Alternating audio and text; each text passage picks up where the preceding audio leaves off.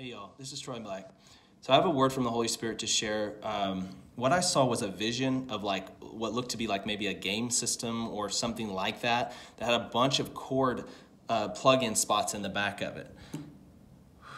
Kind of random in random places. So it wasn't like it was like in order or anything. It was just random places to plug in.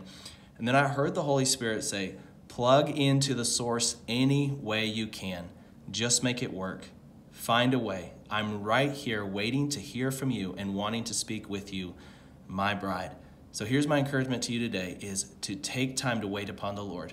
Take time to worship him. Whatever it needs to happen to set aside that time. This is not a condemning thing. This is not a, challenge like you better do this or else. This is an invitation of the Holy Spirit, inviting us into the place of peace where we're actually going to find rest and we're going to find joy in his presence. I hope this is encouraging. See you next time.